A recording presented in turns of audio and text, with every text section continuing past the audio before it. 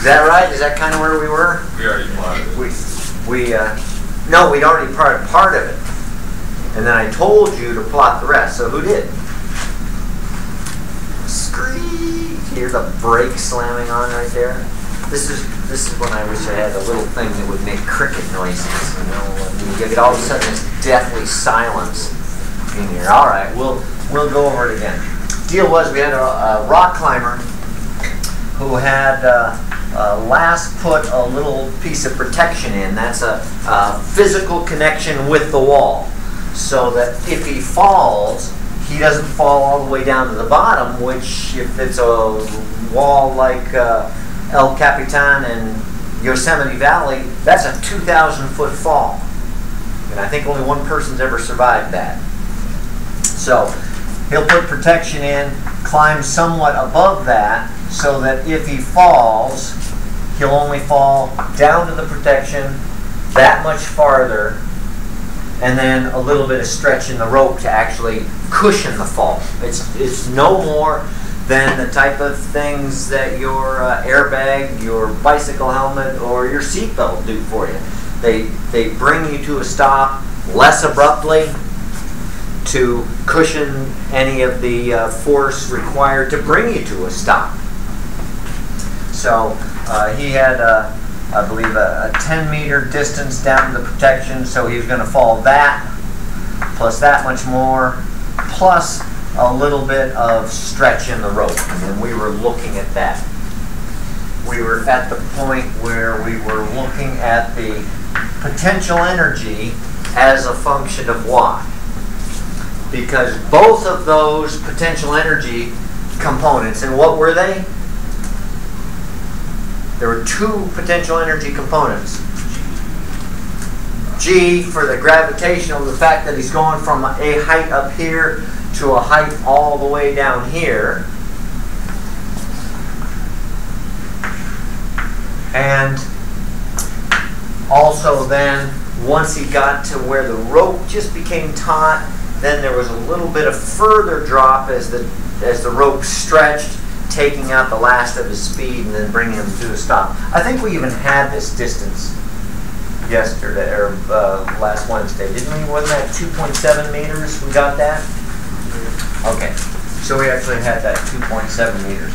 So we were looking at this right now, and we found that it was a piecewise function, I think they call it in math, where only the gravitational potential energy plays any part in the first 20 meters of the fall, because the rope is just slack and trailing along behind him, and it doesn't come into it until right here, where the rope becomes taut and then starts to absorb the fall. And I chose to call that y equals 0. Arbitrary choice, as our origin always is. But that allowed us to separate the business above that, which was purely gravitational, from the part below that, which is now the gravitational and the elastic potential energy was coming into play.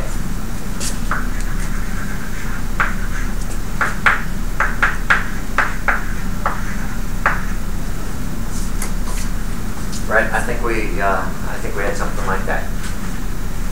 Yeah, that looks like it. And this was for y less than or equal to 0, just because that was my arbitrary dividing place. So it was actually kind of a convenient choice, which is why I did that. And then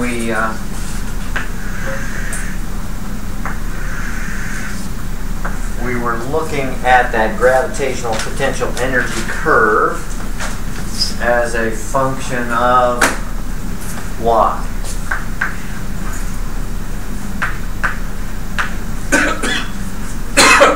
Right, and at least for the numbers I have, this is in kilojoules, and that's in meters. Okay, so we started at some point 20 meters above my origin.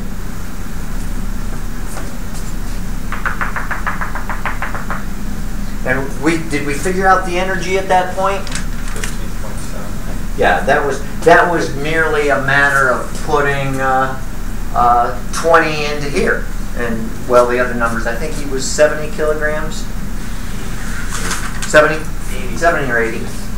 One or the other. It's just a made-up number anyway. So this was 15.7 kilojoules of energy he started with. As he fell from there, he was losing gravitational potential energy.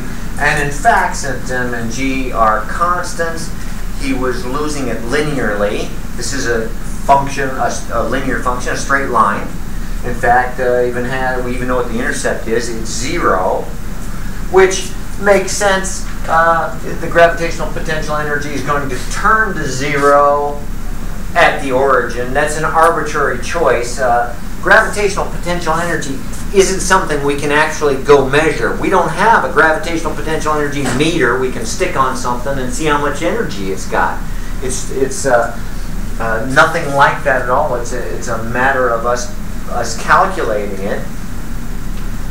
What we're mostly interested in is the change in that anyway. And so when we look at the change, the origin has absolutely nothing to do with it. It just calculates out. But then we have this linear function down to the origin because the intercept was 0. That's his gravitation. In fact, that's his total potential energy as he falls. And that's where we left it on Wednesday, right? Last Wednesday. We got right to that point, and then we said we want to look at the rest of it. Actually, we don't need del there, do we? We can put a y in there, because here del and y, since they both be measured from the same place, would be the same thing. All right, so we wanted to look at the function from then on. And in fact, I even have these values. I can't remember if we had them up there. It's just a matter of putting in the numbers in appropriate units and calculating them so that we then have the equation to look at. And so I think that one came out to be that.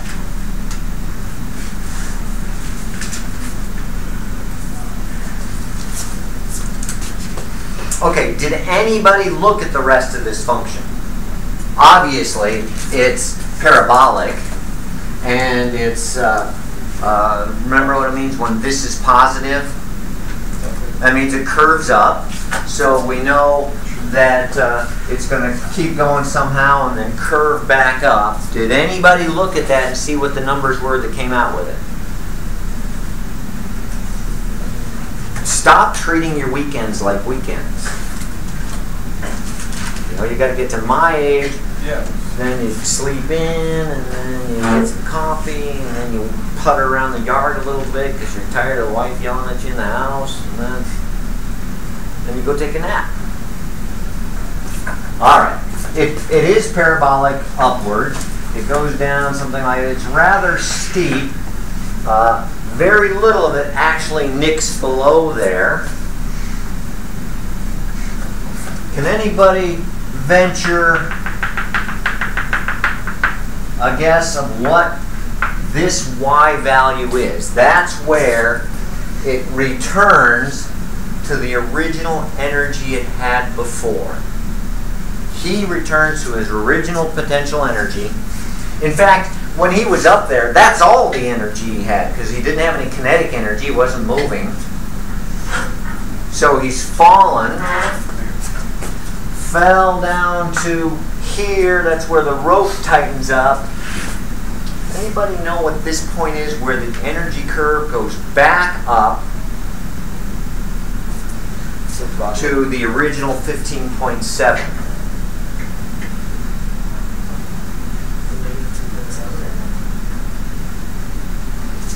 Is that this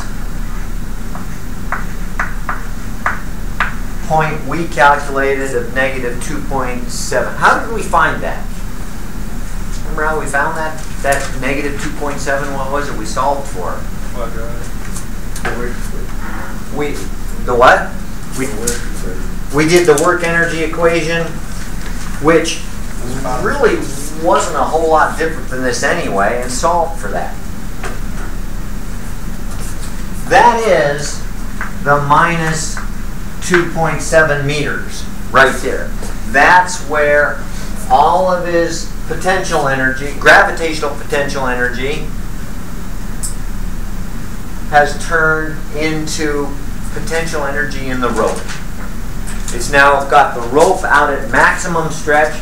The rope is storing the maximum possible potential energy it can, and he's at full stretch. In fact, just to show you what the curve looks like, push the button ahead of time and it doesn't go on. Joey, keep an eye on that, would you? See that little green light? Joey? Joey? Don't look away. That reminds me, he keeps saying Joey, he keeps looking at me, and I'm saying Joey because I remember once I put my daughter in the corner because she was bad, and she'd turn around and look at me, and I'd say, "Turn around!" And she started crying because she was turned around in her mind. In my mind, I wanted her unturned around, which is turned around and in the corner. So, good luck being parents, guys and gals. It's tough. It's a tough business. All right, hopefully this will come up. I get the 16 buttons pushed that I got to push. Wolf vision on. There's the full curve. Oh, sorry, that's not the one I wanted. Here's the full curve.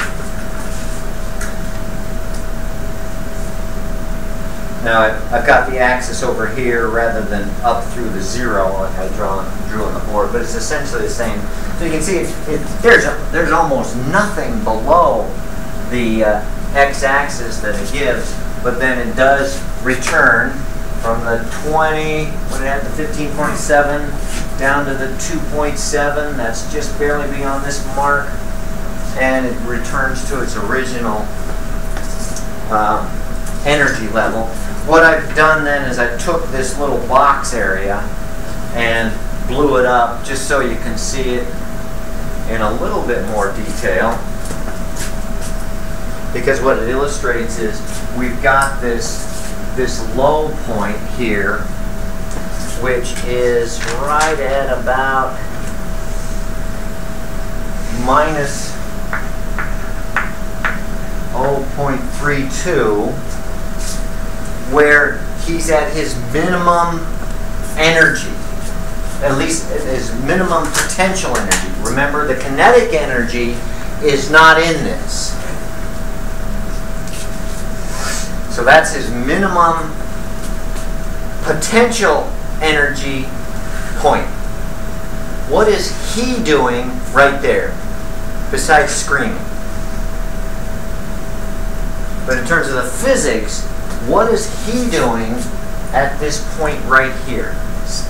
The rope is already starting to become taut, because remember that happened at y equals 0, which is right here on the axis. So he's gone a little bit past that. He's starting to tighten up the rope.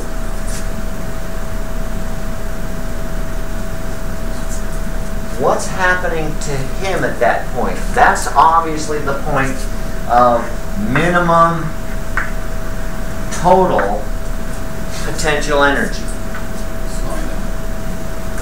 Now, can you be even more specific than that?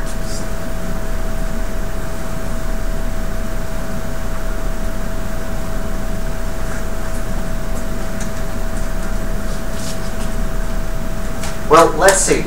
Let's see if we can go back and remember something. The total energy he's got at any time is going to be made up of three things. At least three things as far as we care about in terms of mechanical energy. There's chemical and thermal and caloric and nuclear and stuff. We're not dealing with that. We're just dealing with the type of mechanical energy we've been looking at. It's made up of three parts.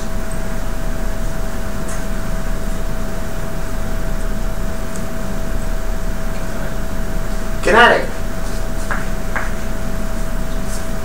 Work energy equation. Work energy equation. What else? Gravitational potential energy.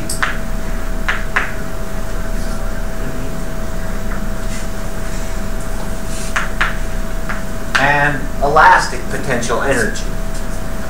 In fact, that's the whole right-hand side of the work energy equation. We could have written the whole thing like that. In this problem, what work is being done? Who else said it? Len said it. John, you said it? You said 0? Anybody else? I don't want to have just, I mean, even when we vote for president, we have 2 choices. Not really going to qualify back up. We don't vote for president, not if we know what we're doing. What a waste of time. Did you ever see that show with Kevin Costner where the election comes down to a dead heat tie? So the one vote to be cast is Kevin Costner. He's this drunk in a trailer in Arizona somewhere. Which what? Yeah. I'll vote if my vote makes the choice. Then I'll vote. Other than that, what's the point? There's an open question. Answer it. What's the question? I lost it. Huh? It's supposed to be 0. Oh yeah, that was the question. How much work is being done in this problem? Stop laughing. I forgot the question too. Then laugh at yourself. How much work is being done in this problem? We had a guess of 0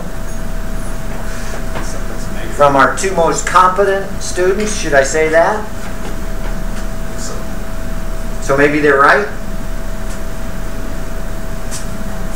Work done by what when we calculate it?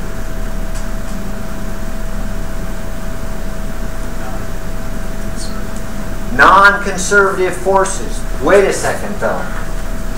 When he falls and the rope becomes tight because of this protection, doesn't that protection exert a force on the rope? And isn't that an outside force that we should consider in this problem? In the work it does. I had a yep, I have a nope, I have a I mean, clearly, that piece of whatever it is he pounded into the wall, or however he stuck that to the wall to stop any further fall, clearly that exerts a force on the rope. Otherwise, he could do it with a piece of gum. That's elastic. No, that's not. This isn't elastic. The rope is elastic. This isn't. Now this is the wall, and he's found some crack here, and he jammed this thing into the crack. It's called a chock. It's got a sling on it. Then he clips in a carabiner, and then he runs the rope through that. So when he falls, and the rope comes up tight against this thing, and his partner's holding on to the other end, so that this doesn't really come into it, it's only the part above that protection. Clearly that thing's going to have a huge force on it. You wouldn't want to be standing there holding that with your hand when this guy falls. Rip it right off your hand. Take your fingers with it. Isn't that clearly an outside force exerted on our system, which is the rope and the climber?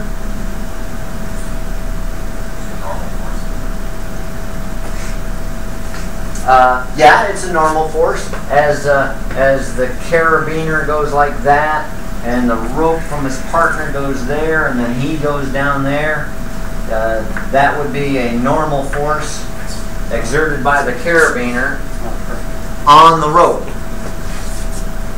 Why isn't it doing work? Or is it? We should put that in there.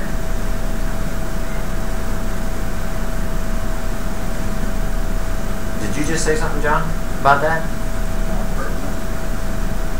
Well, why not? mean, that's a huge force. You know, that's going to be several thousand pounds of force exerted on that, which is pretty pertinent to that climber. He doesn't want to use a shoestring and expect it to hold. Wouldn't use a paper clip for this carabiner. Does everybody know what a carabiner is? It's one of those clip snap rings, I think they're sometimes called. Climbers call them carabiners. John's got one. Is that what we're going to see, John? You got one you wouldn't want to use. Right on it. Yeah, Right I on mean, it. Not for these are the little cheap ones, but you know, that's the thing we're talking about. You clip it on the rope, then it's able to, or you clip it on the sling coming out of the chalk, and then you clip the rope into it, and it snaps shut so the rope can't come out, as a way to attach the rope to the wall to cut his fall, to keep his fall from being all the way to the bottom. Why doesn't this force, this normal force that that carabiner exerts on the rope, why doesn't that do any work? It's not going anywhere. It's not going anywhere. There's no delta X. Work, remember, is F delta X in its simplest form. There's no delta X here. He's going a big delta, well, delta Y actually, but that force really isn't. Once that force is there, there's no distance that thing actually travels that would cause any outside work.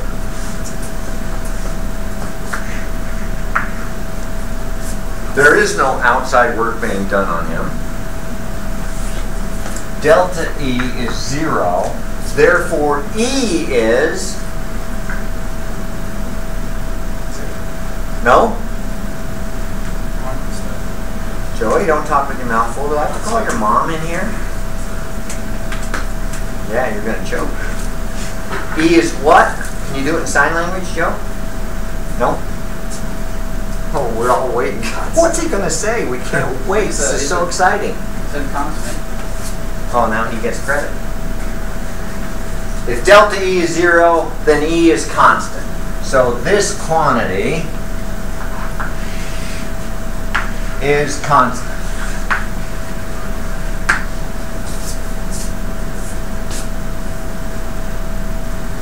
What have we graphed here? Right-hand side. We've graphed only this part, which means as that part drops, this part must go up by the same amount. However much this blue part drops, the kinetic energy must go up. So let's see, here we're at a place where the U is at a minimum. This part here has become as minimum as it can be. Mike, go take a nap in the lab there. I can't watch this, you're going to break your neck. I'm worried about you. Bill, would you scooch over so he can fall asleep on your shoulder? I don't want him to get hurt. As this reaches its absolute minimum, what must happen to kinetic energy? Must reach an absolute maximum, because the two together are always a constant. In fact, we know what that constant is. It's 15.7. So as this drops below 15.7, that's going to pick up all of that extra. So this is a point of minimum potential energy and maximum kinetic energy. And how do we recognize maximum kinetic energy?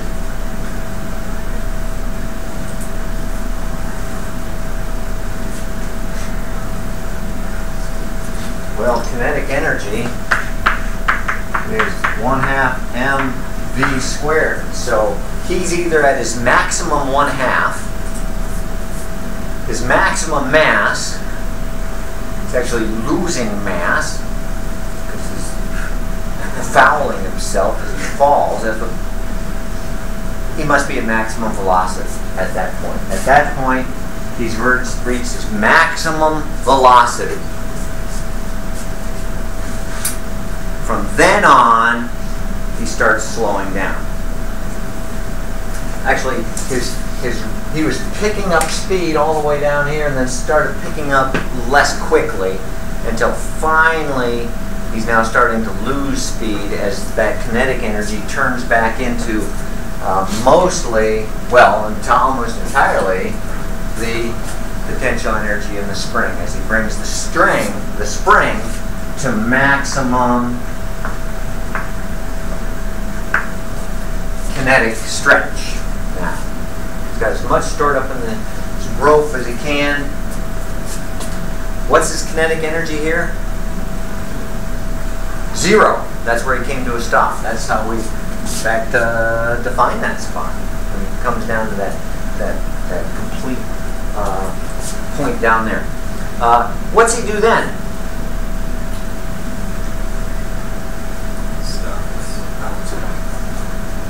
He'll stop and then bounce back up like bungee jumpers do, and he'll start the curve again. And you've seen the bungee jumpers do that. They bounce, and they'll come up far enough where their spring starts to go slack again. In fact, I think some of them have to actually hold it so they don't become retangled in it as they come back up. They're tumbling a bit. So he'll go down, and if everything was ideal, which climbing ropes are not ideal elastic media, he could bounce between these two things forever. Evidently they don't, because there's not a bunch of guys going on these rock walls where they've all fallen.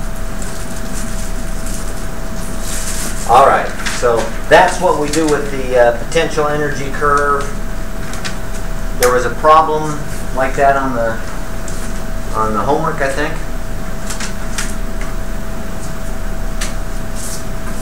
Very much the same kind. The points of importance are these minimums and maximums, obviously. That's where something's going on, something big is happening there.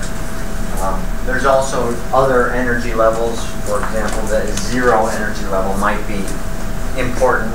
However, that was pretty arbitrary that we chose it there. All right. Any other questions? Or you want to ask some questions for tomorrow's test? Or I could give you another work energy problem, since I know you love them. So the same. Yeah, same format. A couple of multiple choice questions, but a couple. We don't want to look at that. But a couple of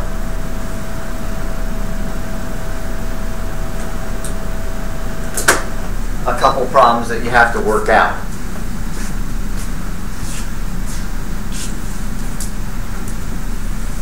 $10 or $12 or something like that problems around there. About maybe 2/3 of them, 3/4 of them are multiple choice, and the rest are work the problem. Which some of the multiple choice are anyway. It's just once you've got an answer, then you look and see if it's on the list. So it's kind of one and the same for a few of them. But some of them are more concept questions. Open book, open notes. You're gonna have the Malcolm handicap tomorrow, or? I think so. Any specific questions? Alan? I'm trying not to say it, but Say what? I was wondering if you could address this problem with what really happens when you're on a rope and you fall. You hit the cliff. It hurts. Oh, yeah. The force gets transferred into Usually you fall out a little bit, the rope will actually tighten up over here, and then it's a bit of an elastic pendulum into the wall. A 20-meter fall is a pretty good fall. That's quite possibly more than you'd want to fall. Well, I don't know you want to fall any distance, but a conservative climber would have put more protection in that 10 meters than rather than get 10 meters above his last protection. So, thanks for making it a little more gory than it was anyway. Any questions? It's your test tomorrow. If not, I don't want to just stand here and look pretty. Oh, Joe, that sounds good. Pardon me? Yeah, if you want to talk over some old problems, now is the time to do it.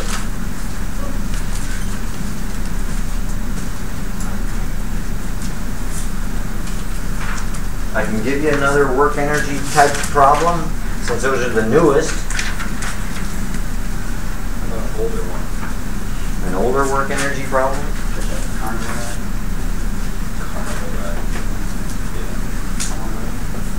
Yeah. We had one specifically of that, I think. Well, we had both the that seat in the sling, and then we also had that cylinder where the floor drops out.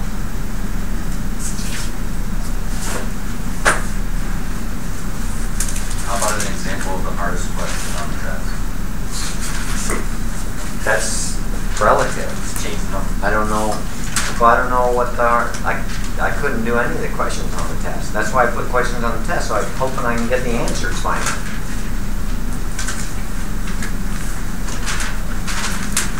I don't remember. I don't know what I put on the test that well. Plus, what you think is hard, you think is easy, and you think is in French. If you feel comfortable with it, though, you can go if you want. Or if you're sleepy, you can go. When did you go to bed last night? Or did you?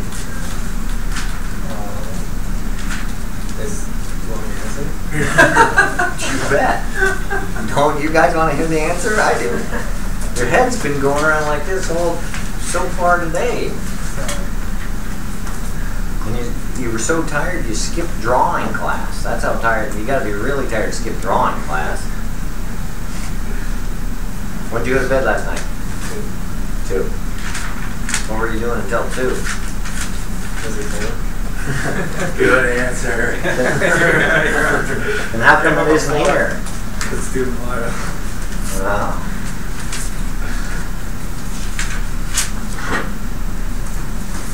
So you. I don't know. I'd go to bed early.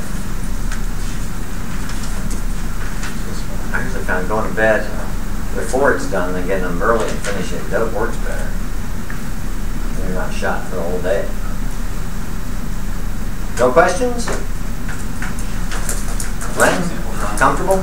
Huh? Sure, sample count would be nice. That's not too hard. No, I got. You want a work energy one? Tired of work energy.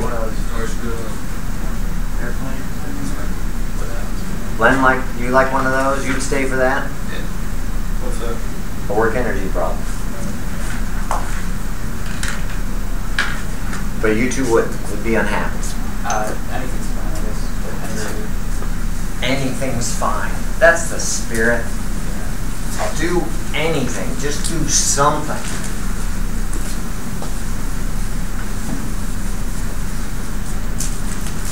All right. Apropos for the chapter here, we'll do this one. All right.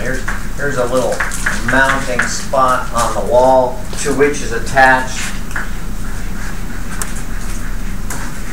a spring, to which is attached a mast. So at this point, that's 1.5 meters from one end of the spring to the other. This object is 1/4 kilogram.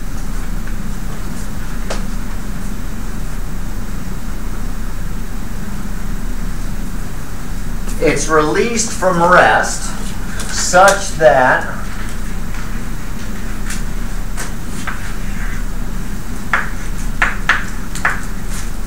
it passes down here. Now this is all the length of the spring. That's what these lengths are.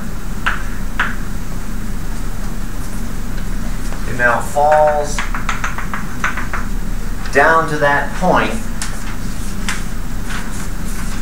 where it's then going.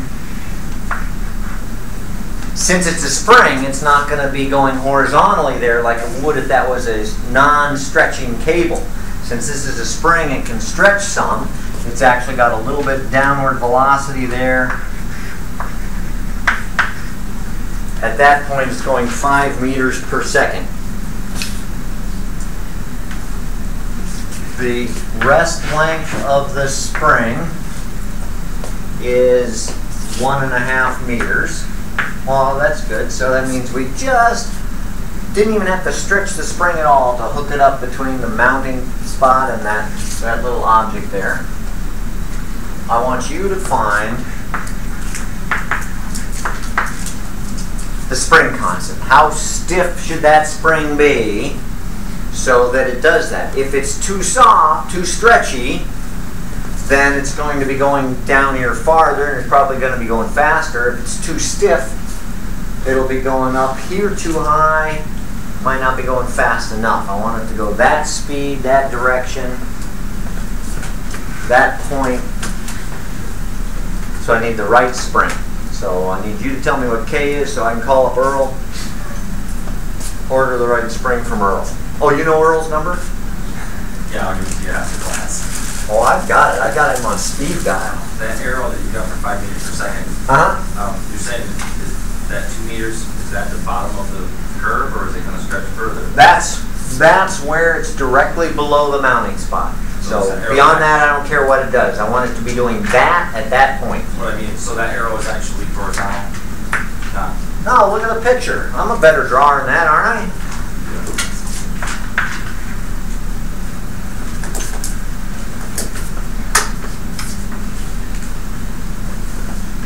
If you had a non-stretchy cable, then he'd be doing a quarter turn, then it would have to be horizontal. But because this spring stretches, gets longer, it means he's following some elliptical path of some kind.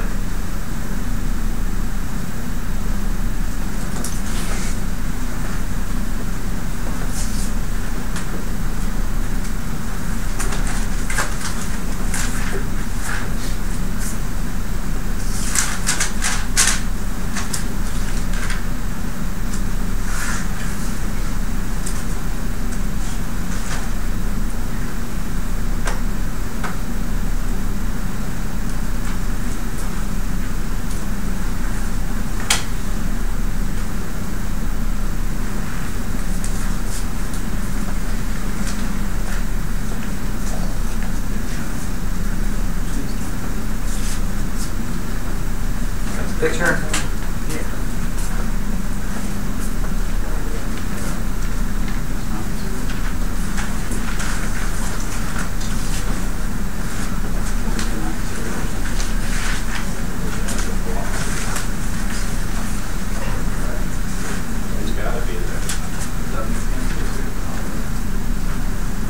Don't be lazy. Well, I hope it's kind of obvious. Work energy equation would work well here. It's a position dependent problem, has a spring in it, has gravitational stuff in it. Don't be lazy writing down the work energy equation. You got to get all the little pieces right. So don't leave out your delta symbols as if that's too much work. Yeah, Joe. Gotcha. So this one is 0 to Don't ask me. I'm off duty. I'm at the management retreat.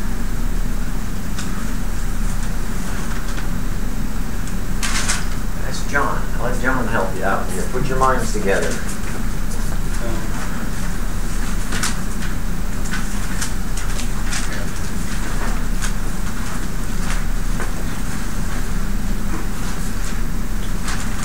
Really, you have all 3 of these, right?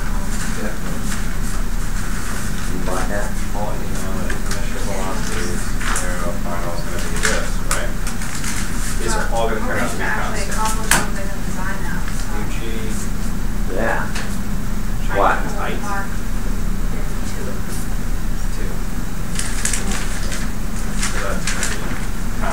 So really, K is just buried in there, and you get all kinds of solid.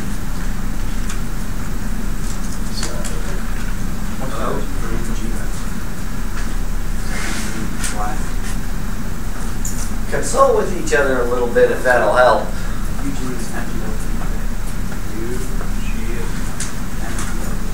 No.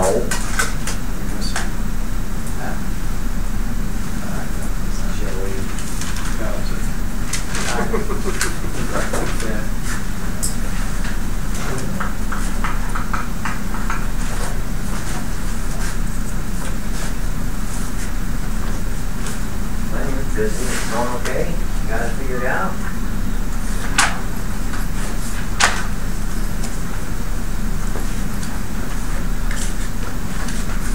Make sure I give you all the pieces. It's terrible when I skip one or two or three. No, I think I got them all there.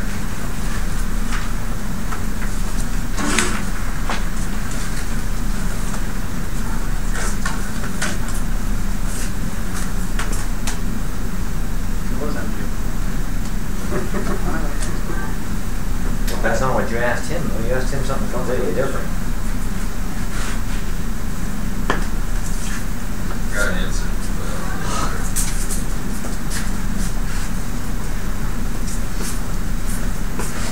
Let's see.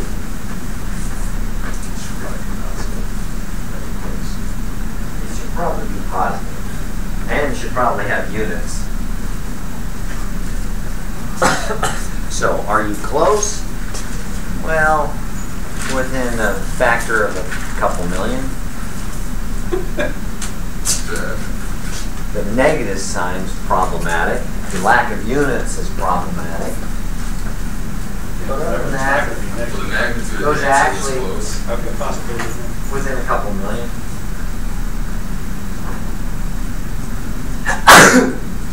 Why do you think screen constants had units? Huh? Oh yeah.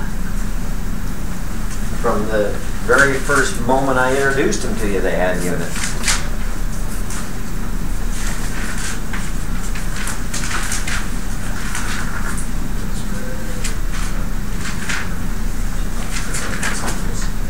I had that on the recipe, but I don't know why I put it there.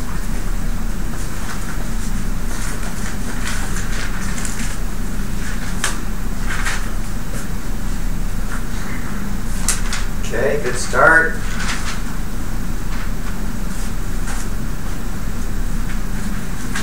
Nobody will work with you?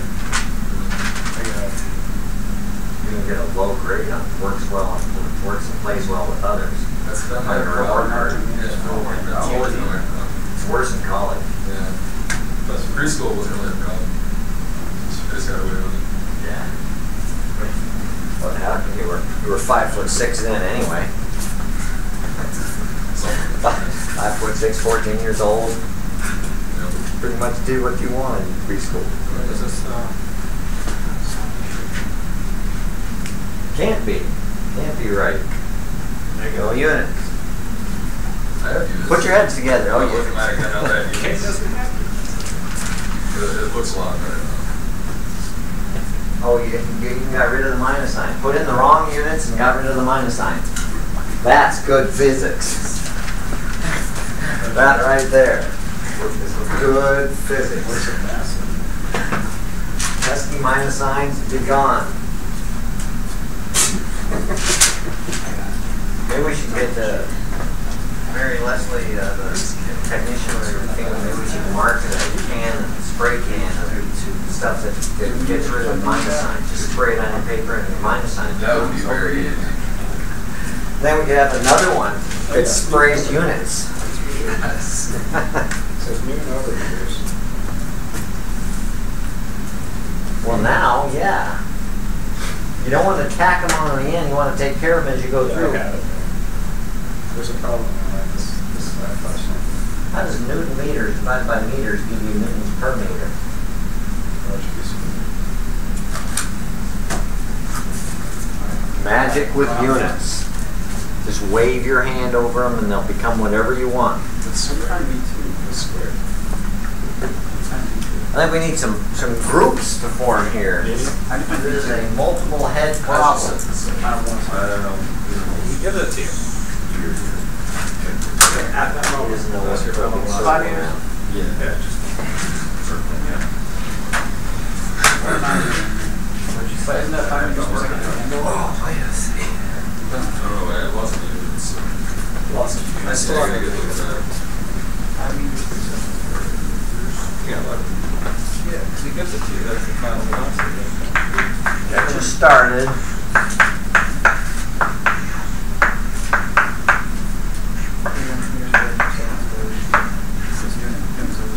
Is that changing height? Right? I got that far. Oh, you got that far. It's negative. What's negative? The change in height. Oh, you'd ask your partner. Don't ask me. Something like that.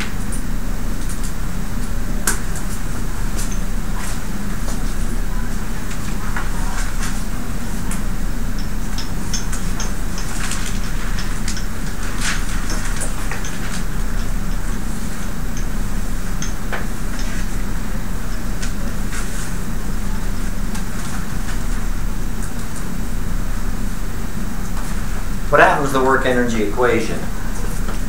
Anything? No work. No work. This really isn't any different than was our rock climber problem, at least in terms of the work energy equation. It's just the rock climber problem, we were concerned with where he comes to a stop. This one, we're concerned with someplace before that. What? Protesting? You what?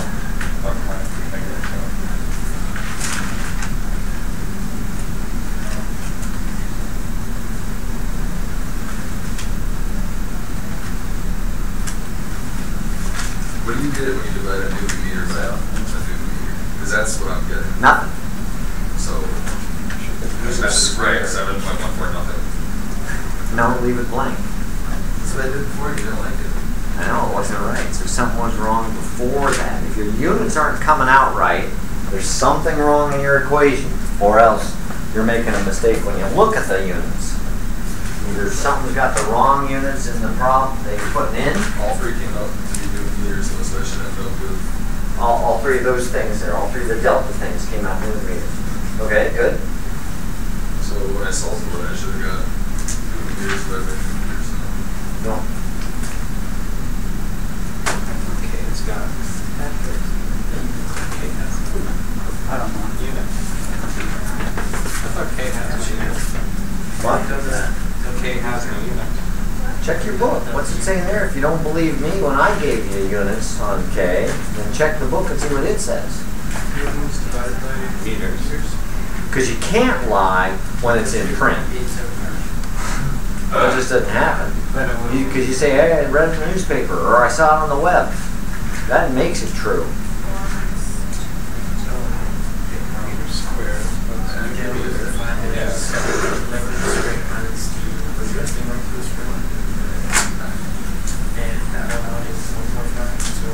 Oh, obviously. Patrick, no, you don't. Maybe it's in Newton meters, right?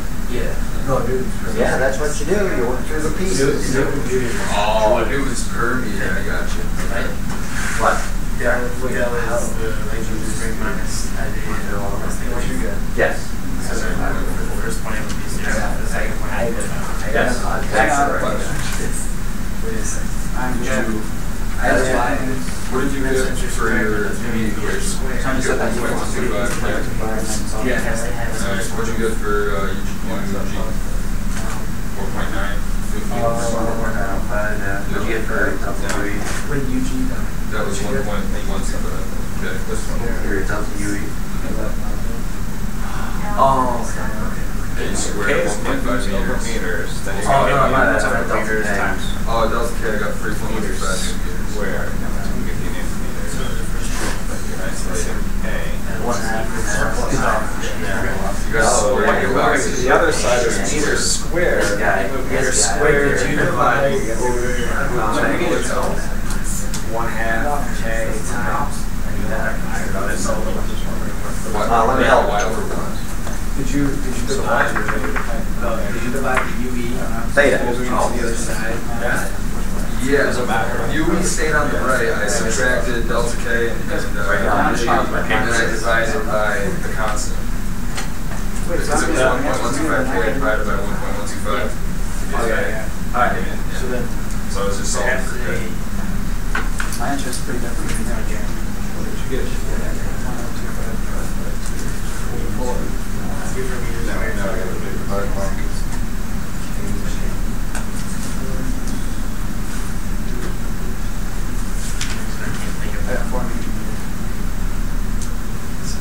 Well, just think of half of it. Let's think of the other half and put them together.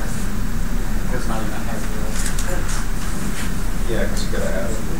Do it per meter.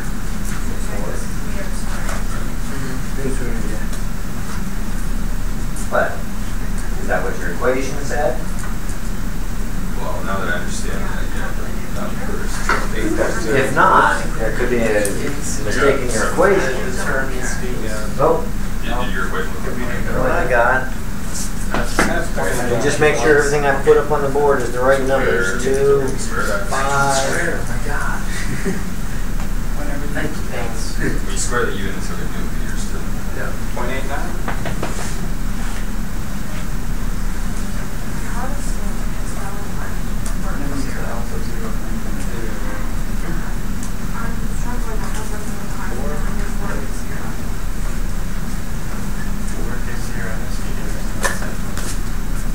Do you have the separate pieces, these 3 separate things that I can check? That's who I put it in. For UGI 4.9 meters. You don't even agree with him? Yeah, that's what I have. Or I had negative, but That matters. Then on this version. yeah. Negative 0.905. Versus 3.125 if you bring negative left side. I think I know what I did wrong. I used because that's 2. Yeah, there's 3 separate things calculated independently. I can check them. You got any of those 3 things? I do. That's that's 2 units. That's what? Delta K right there? Alright, I agree with that. Where's delta Is it K? L sub 0 minus your L that you have? Or is it? No, I didn't get that. Because this would be. I didn't get that. These are right. Sorry. Can't possibly be right. They don't have any units. Oh, you're awake. No, I know. That's awesome. You got, Everything checks out. well, I mean, maybe not the answer. Well, that's good. At least that's encouraging.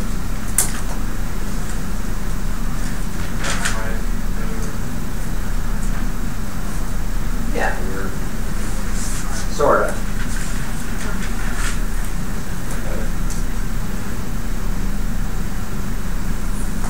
Nope.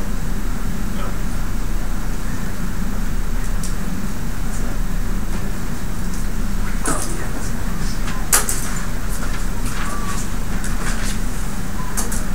Well, let's see. Let's do one.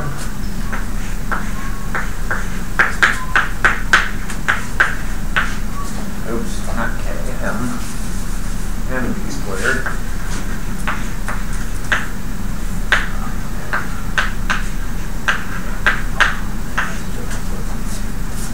Okay, I haven't labeled the points A and B. Let's see. A was started from rest, right? I did say that.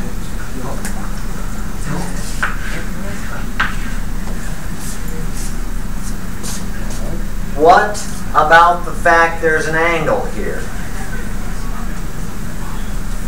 Do you take just the x component or just the y component?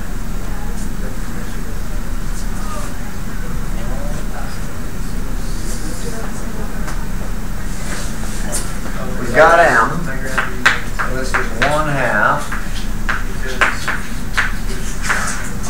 per kilogram. That is M. And that's what makes it positive. What'd you put in for VB? 5 meters per second. What about this angle? That's what Alan was wrestling with for some time. What about it? You just ignored it? The angle, it's 90 degrees, so it doesn't matter. No, it's not. No, I mean above that between, never mind, all right. Oh, yeah, that's 90 degrees.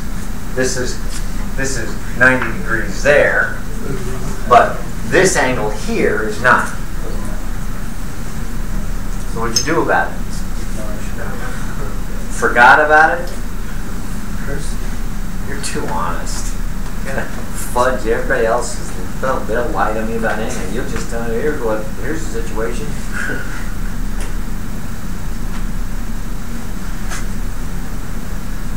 What, Joey? It just says velocity, doesn't really matter which way it is. Kinetic energy has no directional component to it. This is not the vector squared. There's no such thing as the square of a vector. This is just the magnitude squared, just like it is.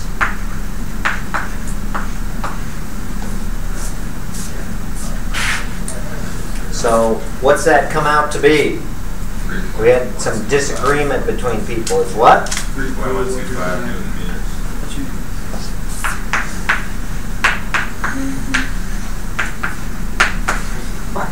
3.125 Newton meters. I saw a couple other things.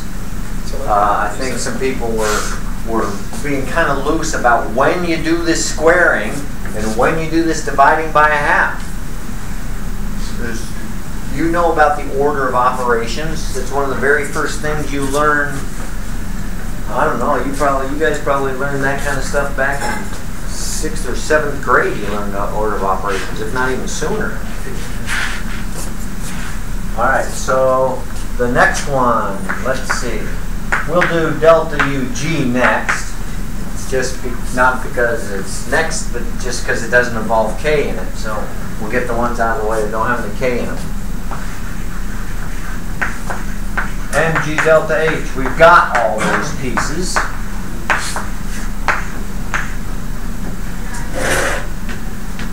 What'd you put in for G?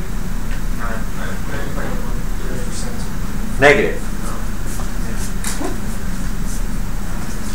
Man, for like the millionth time, G is down. Laughing at. Doesn't matter. G is well, we take it to be a constant. It's not actually, but it's an average of values across the Earth is essentially what it is. What did you put in for delta H? What did you put in for delta H? 2 meters. No. Negative 2 meters. It's falling in the direction of the gravitational field. Will that give us appropriate units? Yep. Yeah. In fact, there's Newton meters right there. And so when we do that, what do you get? Negative 4.9. Negative 4.9.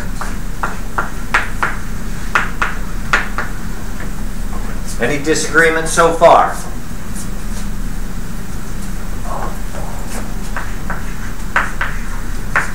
Delta UE, 1/2. There's the K we're looking for.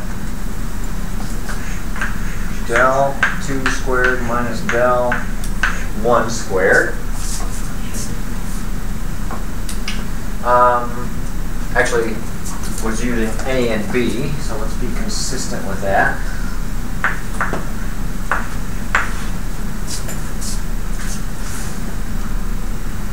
What's del B?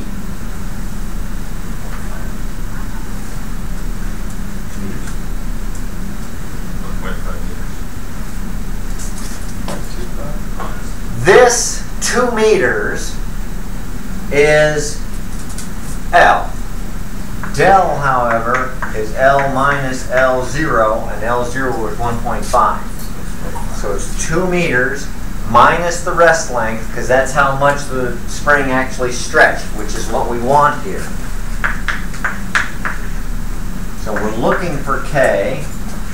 Del B is, what is that, 0.5.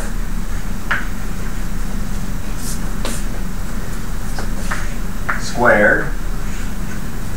What's del A?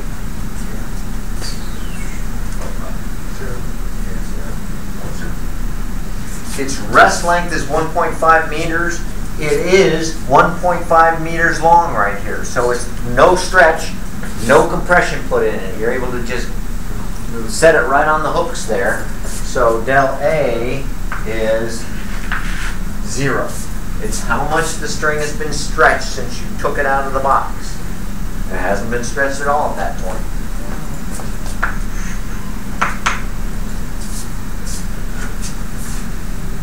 So what's 1/2 times 0.5 squared? It's what? 0.125 meters squared. Yeah, 0.125.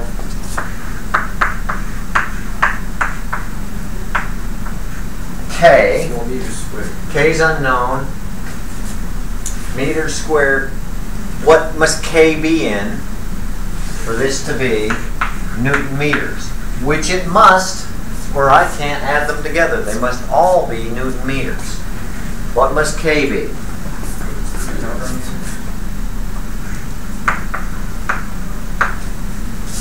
Huh? Newtons per meter. See, if I had newtons per meter times meters squared, that will give me Newton meters.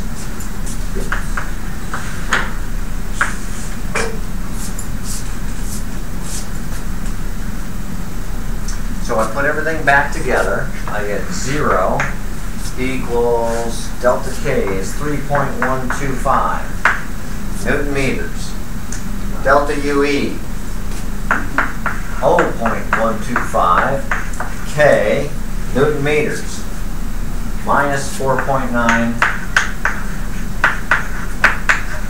Newton meters.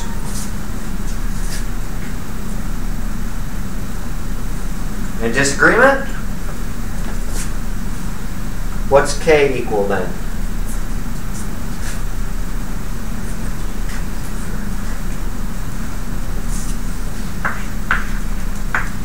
That's all left. About as simple as an equation can be in physics. 1.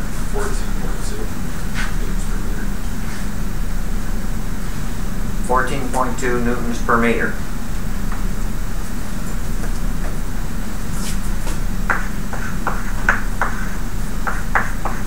We know it's got those units because that's what it had to have. We checked it back here. Mike? When you got -2 meters for the length, or for the change in height, how come it's negative when gravity is down, and that's the way that it fell, was downward? That's where I messed up. All right, let's do 2 possibilities here. Starts here, ends up down here. Right? Let's do one possibility where down is negative. So that means mg h2 minus h1, well actually hb minus ha would be mg. Those are both positive, so we don't care about those. What's h2? If our origin's right there and down is negative. No, H2 is -2 meters minus H1, which is 0 meters. So that agrees with what we had there, and that's what most people did in their minds anyway. Another possibility. Let's see. Let's call that positive.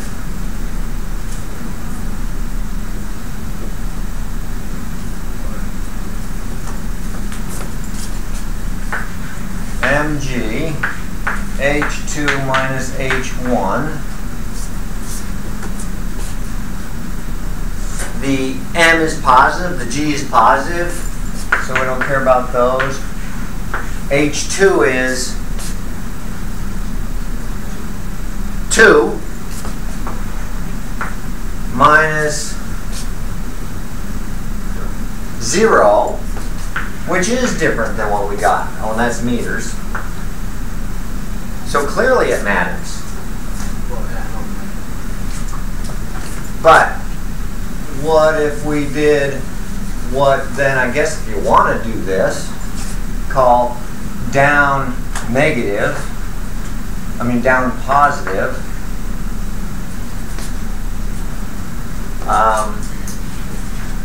Well, it's kind of artificial, I guess, but we could call this the origin. Then the numbers would work out okay, wouldn't they? Because this would be then 0, and H1 is 2, which would give us minus 2. Actually, that'd give us a minus 2.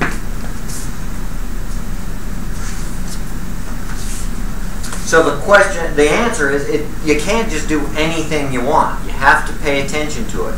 What's important to us is that it goes deeper into the gravitational field, and we call that negative. This, changing these up and down, making off, plus and minus, we're not taking into account that it's whether it's traveling in the direction of the gravitational field or not. That's what's crucial for the gravitational for the gravitational potential energy. If it goes deeper into the gravitational field, it's going to lower potential energy. That's not arbitrary decision one way or the other. Whereas all of this stuff is. And if we flip this, but don't take into account this, then it just doesn't come out right. I guess we could handle it by putting a negative on there, but I don't want you to do that. So this is not kinematics where our choice of origin, our choice of direction didn't matter. This is kinetics, which is driven by the direction of this, and that has to be taken into account. So I think the easiest thing to do is take down as negative. Well, just take a down change as negative, an up change is positive, and then you're always fine, and leave G is always positive, the number itself.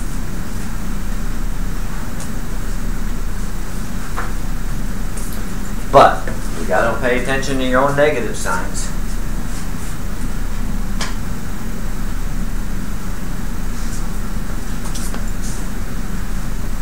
Might that help any? Yeah.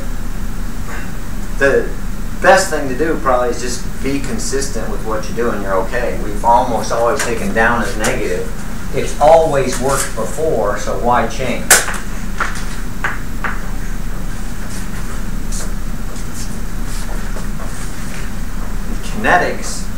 Kinematics, it doesn't matter as much. All that is position. This, we're talking about something that has a directional component to it itself.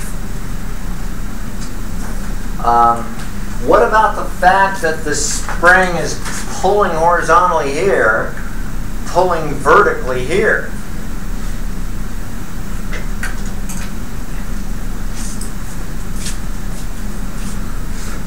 Everybody take that into account?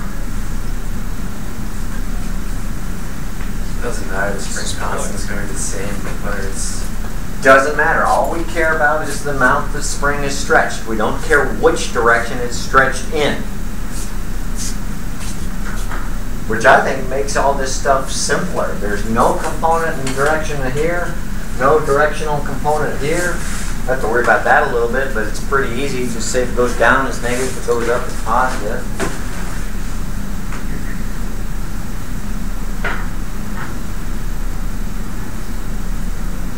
Where were most of you getting messed up? Most of you had that? Most of you had this one? Most of you didn't have this one? What was screwing up here? Was it algebra? Yeah, I just read it as x, and I should have read it as del squared, or like the difference. Oh, you had the 2 meters in here? Yeah, that's why I don't like it when the book uses x, because it doesn't make it clear that it's the amount of stretch.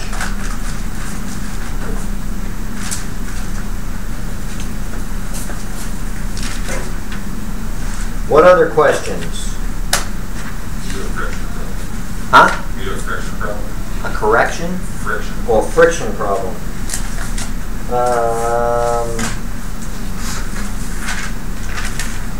I think we had. I think I gave you one we may not actually have come back to.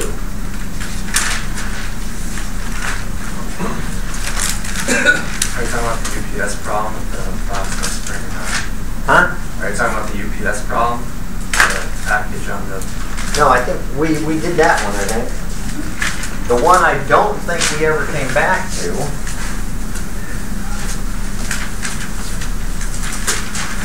tell me if we did. We didn't. Is this one where we had a 2 kilogram crate, a 1 kilogram crate that was tied to the wall, and a 20 Newton force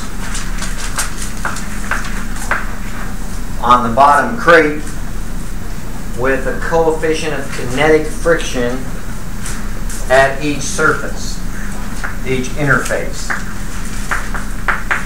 of 0.4.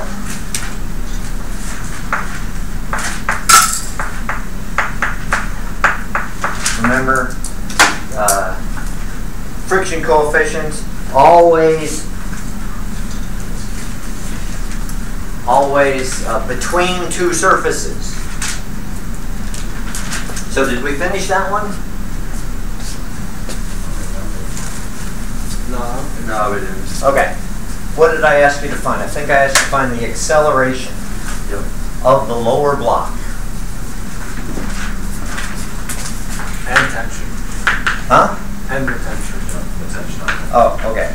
Find A2. We'll call 2 the 2 kilogram block. We wanted to find the acceleration of it. Obviously, the other one, the top one's not going anywhere. Its acceleration is 0. But then also find the tension in that line right there. So, how do we do that?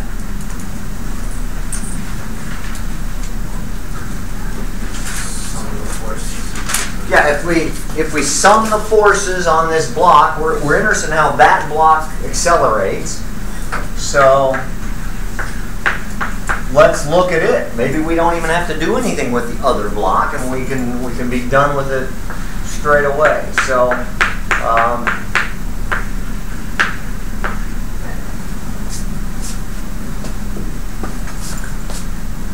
sum the forces on that, and that will cause that mass to accelerate. So the best way to, when you sum the forces, is to get a free body diagram. So here's our 2 kilogram block. Obviously it's got that force on it. What else? Normal force. It's got a normal force where? Perpendicular to the surface. Perpendicular to the surface, which is horizontal. So it's got a normal force there. Any other forces?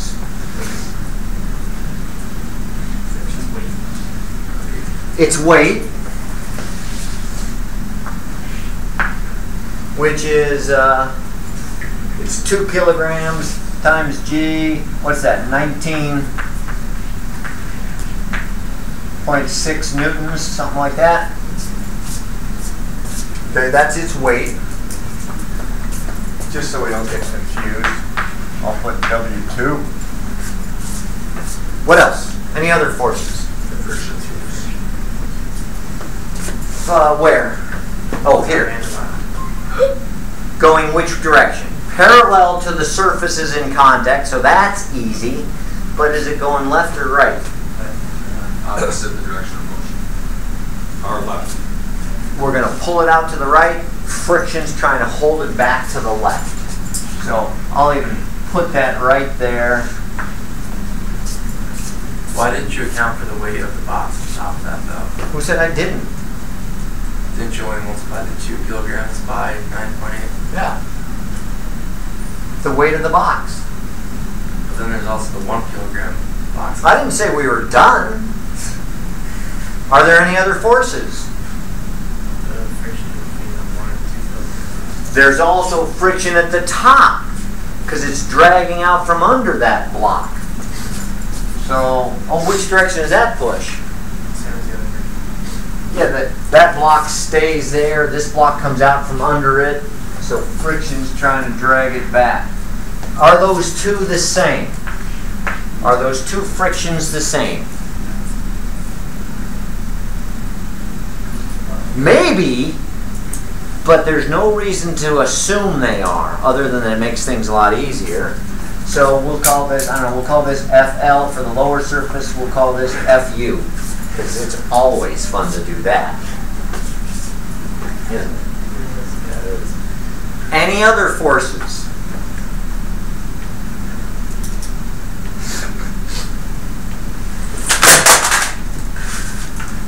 Besides the force of gravity being a little stronger over in the corner. Yeah, the upper box is exerting a force down on it. If you didn't think so, what if that upper box was a couple tons and your hand was underneath it? You'd think, yeah, I think there's some forces there.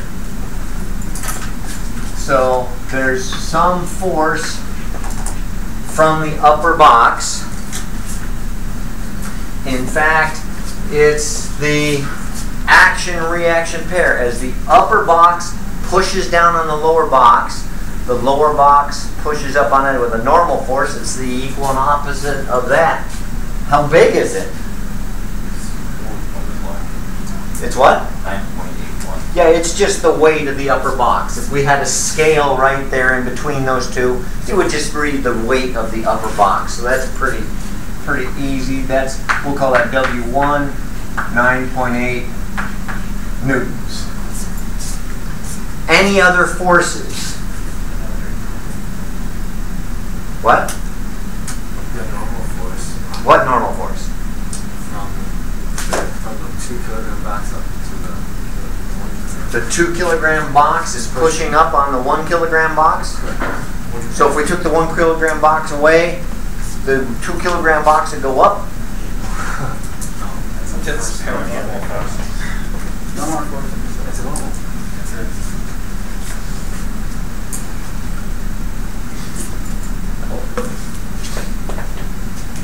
What, Joe? Are there any more forces to do with? Alan? Well, you probably account for the normal force down at the bottom for the 1 kilogram box. Yeah, but the You gotta account for it somewhere.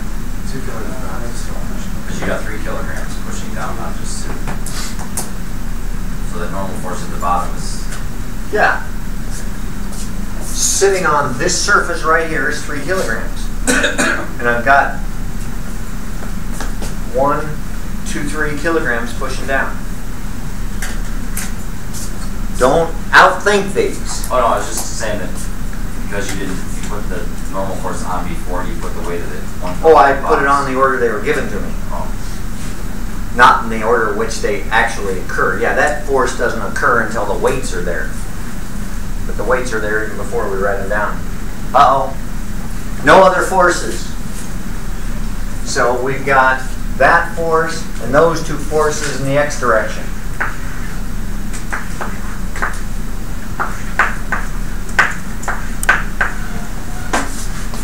that will cause that mass to accelerate, which we're looking for. What are those two frictions?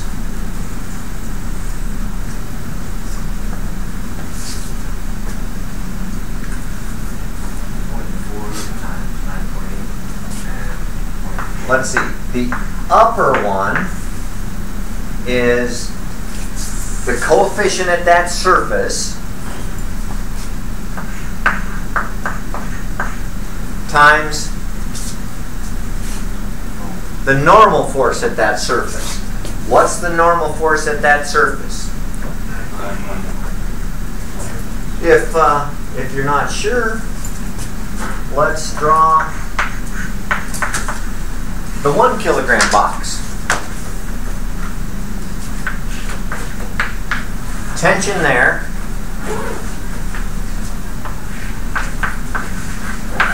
Its weight there. What else? Let's get these drawings up real, because then it's just a matter of adding things together. It's just algebra after that. Once you got the free body diagrams.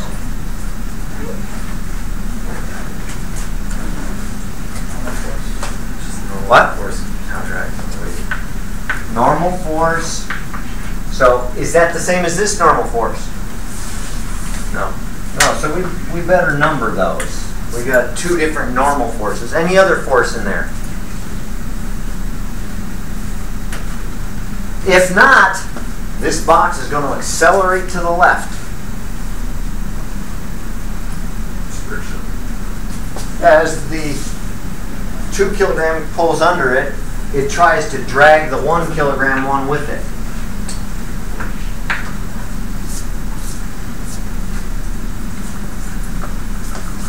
Is this a third friction force, or is this really one of these two? It's FU. It's negative FU. It's equal and opposite to FU. So that then is the coefficient of friction times the normal force at that place. The normal force from this drawing is the same as W1. So that's that one. What's FL?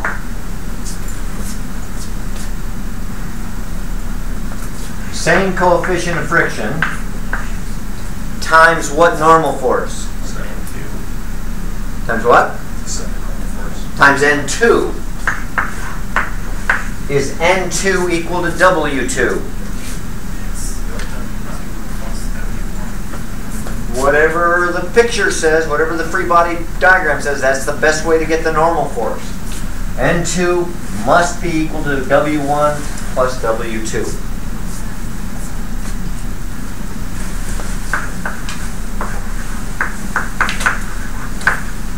All right, I'll give you those numbers so you can check them. A2. 2.14 meters per second. The tension, 3.92 newtons. Wow, a lot less than the 20. The friction's picking up a lot of that. Okay.